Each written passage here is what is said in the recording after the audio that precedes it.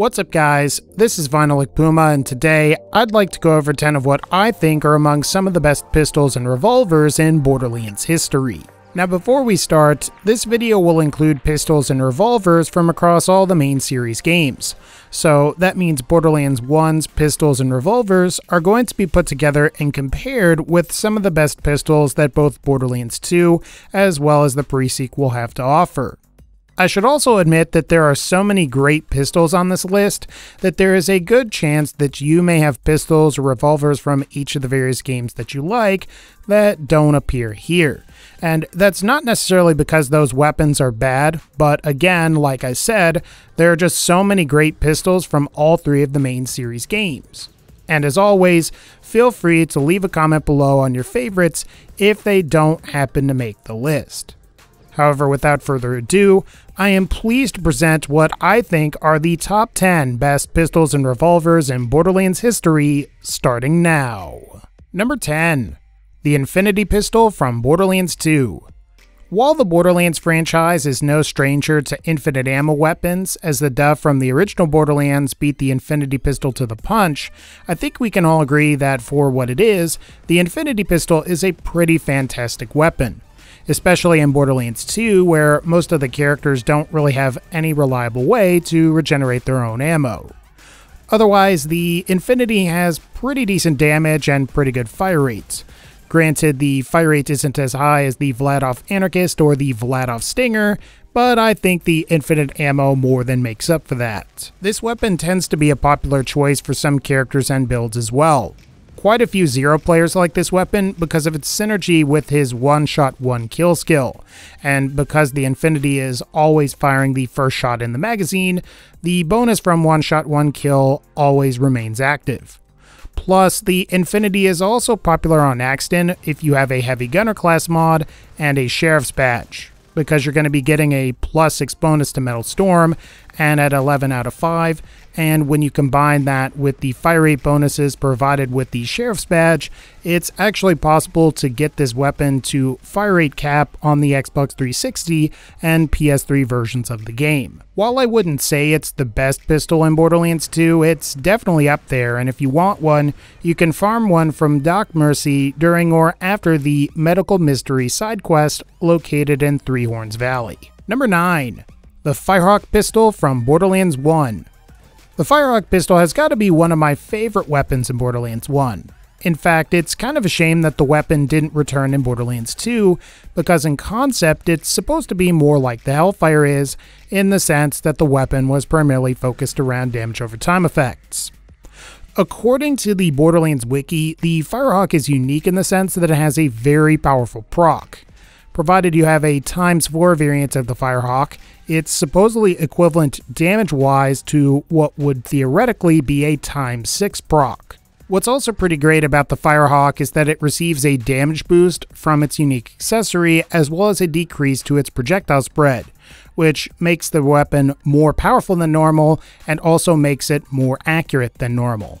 I like this weapon because it reminds me of the Infection from Borderlands 2. Having a weapon that has really high damage over time is really fun to use, and it's nice to see one working well. After all, Borderlands 2's Infection got a lot worse once Ultimate Voltator mode came out, and enemies could just regenerate through the damage over time.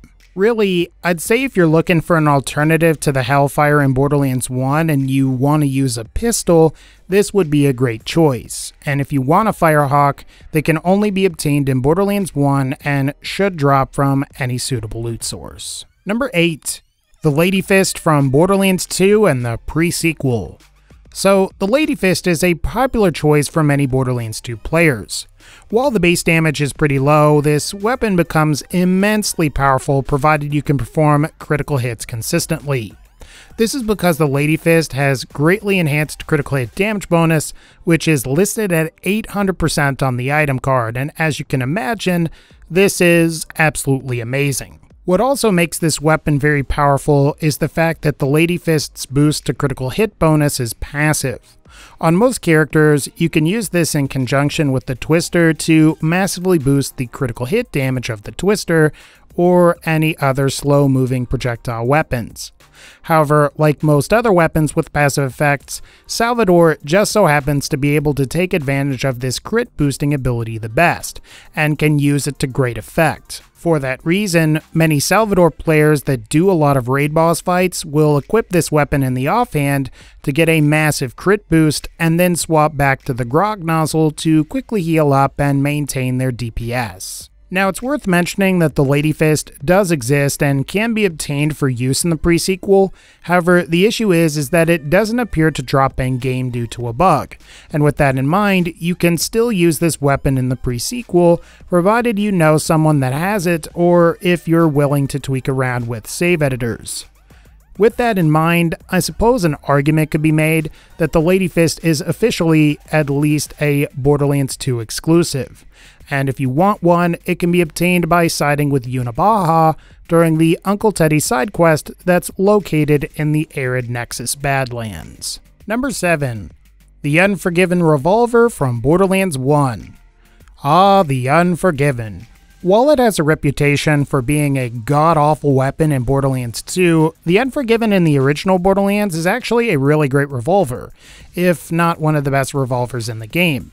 While it may suffer from decreased fire rate and increased recoil, the Unforgiven gains a significant boost to its base damage, critical hit damage, and also gets decreased projectile spread. What's also pretty great about the Unforgiven is that, like other revolvers, it can come with the Masher accessory, which basically allows the Unforgiven to fire a lot of projectiles like the Maggie from Borderlands 2 does. As you might imagine, a critical from all 7 of these projectiles is extremely deadly, especially on someone like Mordecai, provided you heavily invest in his gunslinger tree. Ultimately though, I think you'll find that the original Unforgiven is drastically better than the Borderlands 2 Pearlescent remake.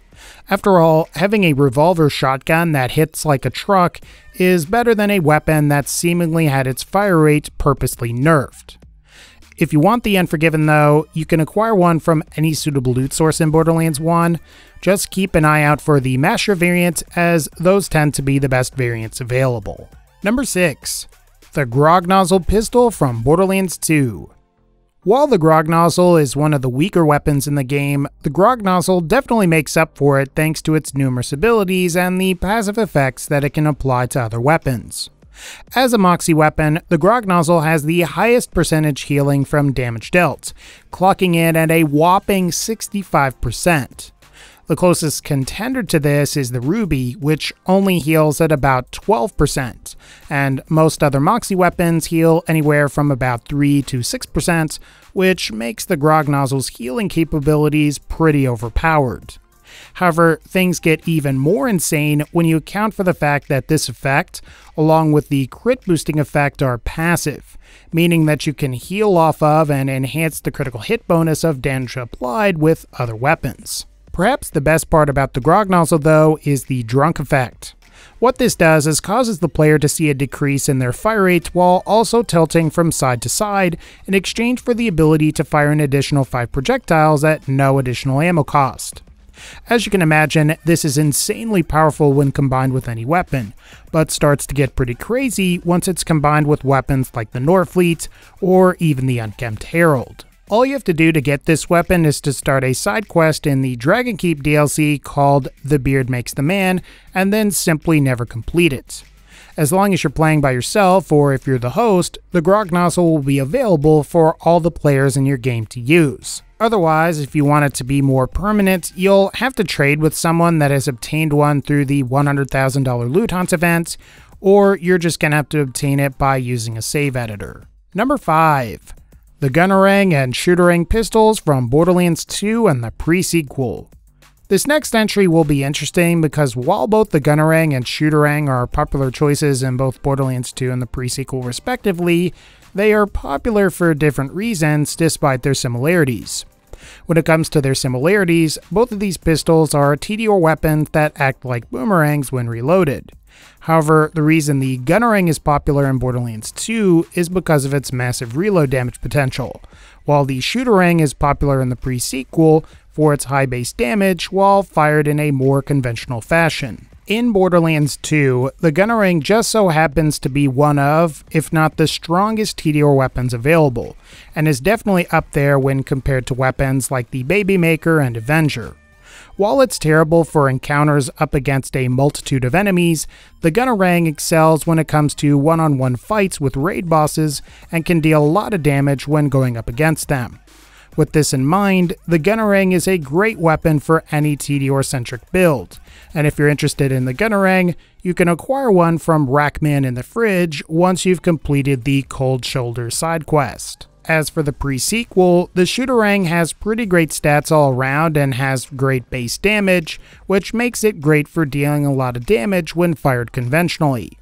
When dual-wielded on Nisha, it's actually fairly impressive how much damage the Shooterang can deal this way, and while I would say the reload isn't quite as useful on the Shooterang as it is on the Gunnerang, I'd say it's better to have it than to not have it.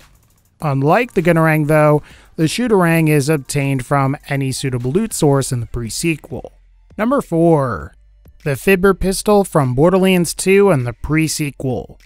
The Fibber is a pretty bizarre weapon that has multiple different barrels that affect the weapon's properties.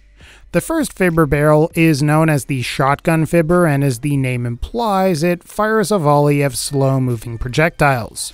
The best way to tell that you have this version is that it has a projectile multiplier of 1, and as you might guess, this version of the weapon is often considered to be the worst variant. The second Fibber barrel is known as the Crit Fibber. This version of the Fibber is characterized by extremely low damage and extraordinarily high critical hit bonus, and you'll know that you have this version if the projectiles look like orbs and have a slight arc to them. The Crit Fibber is a pretty great weapon and may be worth looking into if you're looking for an alternative to the Lady Fist. The final Fibber barrel is what's being shown in this video, and it's known as the Ricochet Fibber. What's special about this version is that the initial projectile can ricochet off of surfaces and then result in considerably more projectiles. This property makes the Ricochet Fibber the best variant, as it not only goes well with the B-Shield, but it also goes well with Gage's Close Enough and Anarchy skills. Like the Lady Fist though, there's not really a definite consensus on how this weapon is obtained in the pre-sequel, and at the moment, it could be considered a Borderlands 2 exclusive weapon. However, it is worth mentioning that the Fibber can be used in both games, and if you would like this weapon in the pre-sequel, your best bet is to obtain it from somebody that already has it. As for Borderlands 2, you receive the Fibber by completing the A Real Boy questline located in the Iridium Blight. Number 3. The Nemesis Invader Hybrid Pistol from Borderlands 1. So, the Nemesis Invader Hybrid is an awesome pistol from Borderlands 1 because it combines the unique properties of the Invader scope with the Nemesis accessory.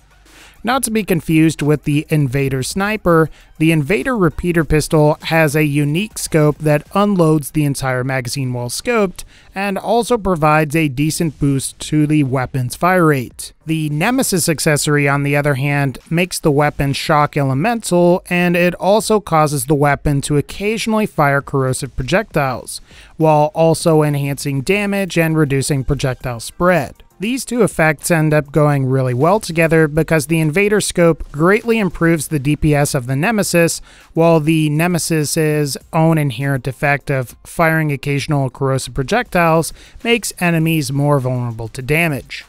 Assuming you can get a corrosive proc while firing this weapon scoped is basically going to wipe out almost whatever is in front of you. The only real lousy thing about this particular variant of the Nemesis is that it's extremely rare. Because it's a hybrid weapon that combines the unique weapon parts of both the legendary Invader pistol and the pearlescent Nemesis pistol, you have to manage to get the Invader's barrel to spawn on the Nemesis, and given that pearlescent rarity weapons are already pretty rare, you may find acquiring this weapon is incredibly difficult. With that said though, your best bet is going to be to either defeat badass defenders, badass infantry, Cromorachs, or try to obtain this weapon from Crimson Lance weapon chests. And if you can manage to get your hands on this weapon, it's definitely worth it. Number 2. The Unkempt Herald Pistol from Borderlands 2. I'm sure this will surprise virtually no one, but the Unkempt Herald along with its double penetrating variants are quite possibly the best pistols in Borderlands 2. This can be attributed to a number of different factors, but I think the one that's the most important is that the Unkempt Herald fires an additional 7 unlisted projectiles in a relatively tight horizontal spread. The double penetrating versions fire 14 unlisted projectiles, which, as you can imagine, leads to even higher damage output. This is a really great weapon across all characters, however, I have to admit that it's probably the strongest on Salvador. Provided you spec'd for Money Shot, you're using a Rough Rider to more easily take advantage of the bonus from the Inconceivable skill, and you're also dual wielding this weapon with a Grog Nozzle, and I think you're going to find that you're going to be pretty OP, and you're going to be able to heal insanely fast. If you want an Unkempt Herald, you can acquire one by farming an NPC named Savage Lee that's located in Three Horns Divide, or your best bet would be to purchase an Unkempt Herald from one of the Torg vending machines in the Torg DLC. That way you can be sure that you can easily get a double penetrating variant. And finally, the best pistol of them all, number 1, the Luck Cannon from Borderlands the pre-sequel. While there aren't very many truly unique legendaries in the pre-sequel, I would have to say that one of the best has got to be the Luck Cannon. Not only does this weapon have the awesome looking weapon skin that the Hammerbuster has, but it also has some interesting and unique abilities that make it pretty OP. Aside from boosted base damage and accuracy, the Luck Cannon gains the ability to have the chance of performing a quasi-money shot that deals in the neighborhood of 400% more damage, at the exchange of having a magazine size of just 1 bullet. Hence the name Luck Cannon. One time you might get lucky and deal a crap ton of damage, while another time you might barely deal any. However, where this weapon really starts to come into its own is on Nisha. Not only can Nisha dual-wield Luck Cannons, but she can also increase their magazine size thanks to the Fistful of Bullets skill, which can increase the Luck Cannon's magazine size by 3 for a total of 4 shots before having to reload. As you can imagine, this greatly increases the potential for the quasi-money shots to occur, and because you're dual-wielding 2 Luck Cannons at once, you can achieve some monstrous DPS. If you want to become massively OP, you should really obtain a Luck Cannon in the pre-sequel, and if you want one of these, I'd say your best bet is to try to get one to drop during the System Shutdown quest in the Claptastic Voyage DLC. Otherwise, you're just going to have to try any other suitable loot source. Alright guys, I think that's going to pretty much wrap up this particular video. If you liked this video, feel free to leave a like, and also feel free to leave a comment with the word Dragoon. While we frequently see Dragoons in video games, I didn't realize a Dragoon was actually a military unit in the real world that was employed in the 17th and 18th centuries. I guess you learn something new every day, but otherwise guys, like this video if you liked it, click the bell to join the notification squad, and as always, take care, thank you all for watching, and I'll see y'all next time.